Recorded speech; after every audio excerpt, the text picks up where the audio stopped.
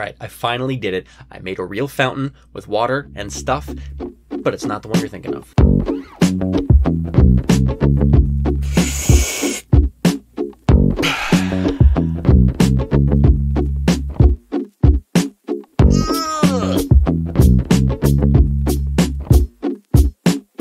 All right, so if you saw last video, you know that I'm working on a fountain.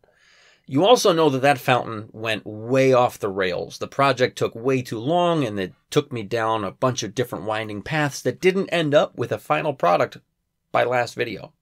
In fact, I still have pieces here, and it is still in progress. This is not the fountain I'm talking about this week. But if you want proof that I'm still working on it, Beryl got a buddy. Beryl got a little buddy friend. What up, little buddy friend? Oh, wait, weird. Right. Oh, this guy's having a breakdown.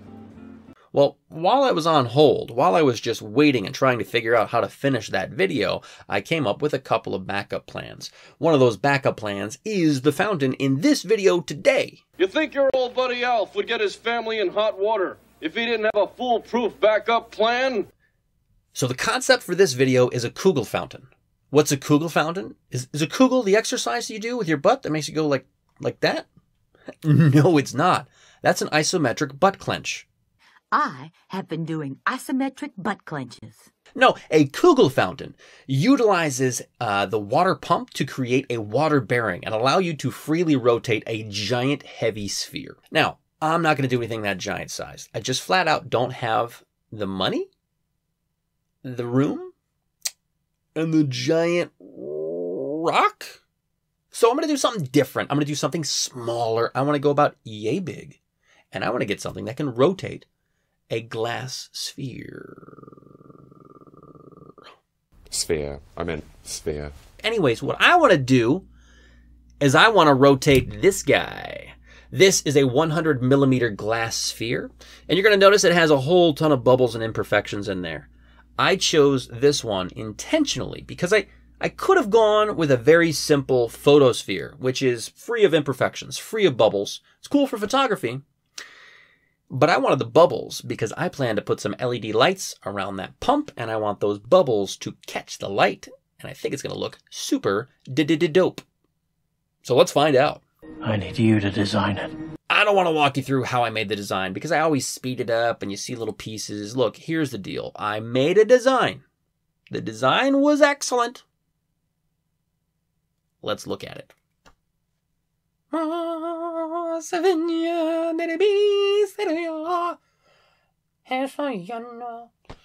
Here's how it works. That top dish, that top bowl up there, is where the ball itself is going to live. The water comes up from underneath, lifts it up on that little water bearing, and then the water comes up and over the edges, spills out into that next bowl down. That bowl doesn't have any drains, so it's actually going to overflow into that final bowl, where I've got all my drains going down into the base. The base contains a 12-volt micro water pump, along with a power adapter and, you know, stuff. Look, don't worry about it. Now, I did a smart thing, sort of this time. Before I completed the design, before I put in those additional holes coming down for the LEDs, before I put in a bottom base or anything like that, I printed it out just to test and make sure that my pump was actually going to be able to float this ball on a water bearing. Let's take a look.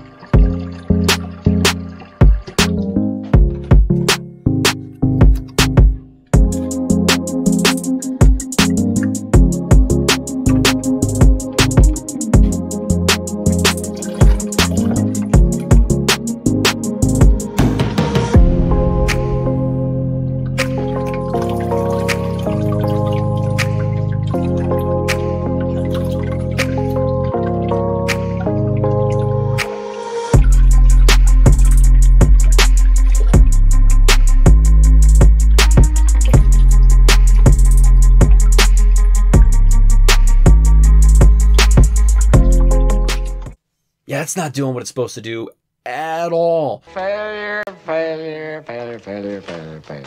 At this point, I got two options. I can either get a more powerful pump for 30, 40, 50 bucks, or I'm not a cheapskate. I just don't have $25. I can get a lighter weight glass ball. So, I have a new ball. Love that new ball smell. Yeah. And oh yeah, it's forced perspective. There they are. It's a massive difference. Oh, it's so much smaller. But look, still beautiful. Good. This requires a redesign, but not as big of a redesign. So let's do that. Now this time, I made it even easier on myself. Instead of printing out the entire fountain, I just printed out basically that top bowl, that top dish that this one goes into, so I can test the fountain, the water-bearing effect, before I print all the rest and waste the time. So I printed it out of some ugly yellow PLA. Let's take a look and see if I've got a floater.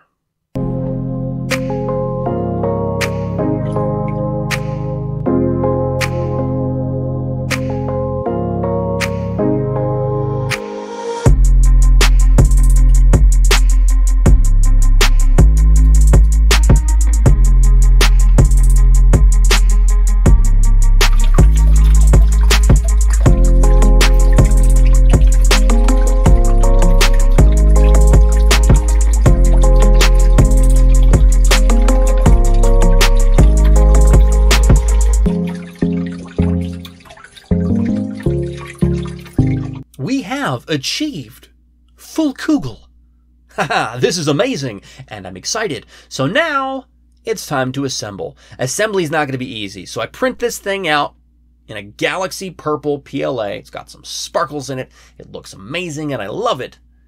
But there's a lot of work left to do, so I've got to run some UV LEDs up into those top holes and cables down through the bottom, and then I've got to waterproof them up there, because they're going to be right in the line of fire.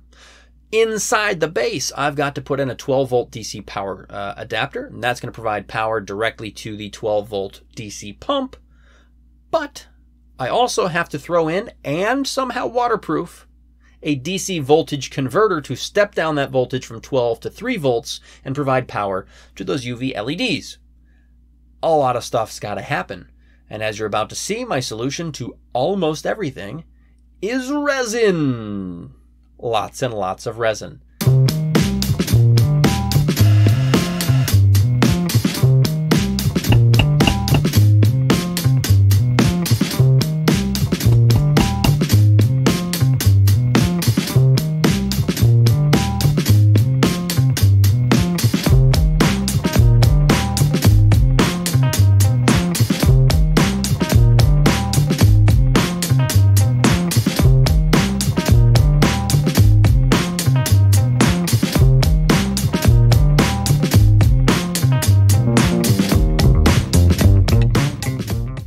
Final assembly is complete.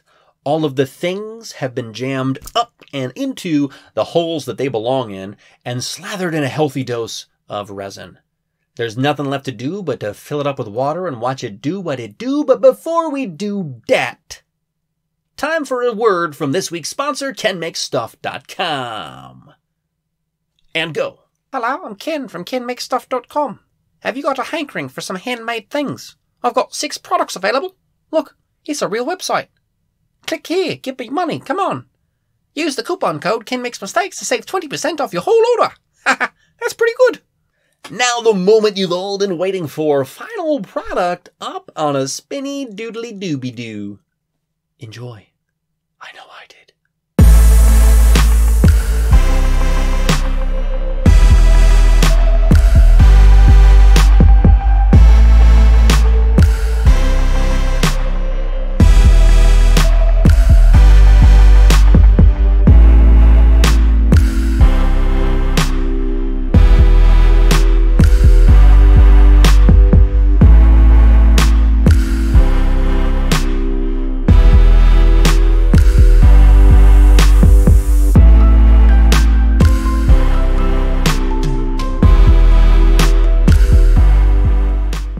Look, that's the end of a video, okay? I've done well. You've done well. You've stuck with me this long. I thank you for that.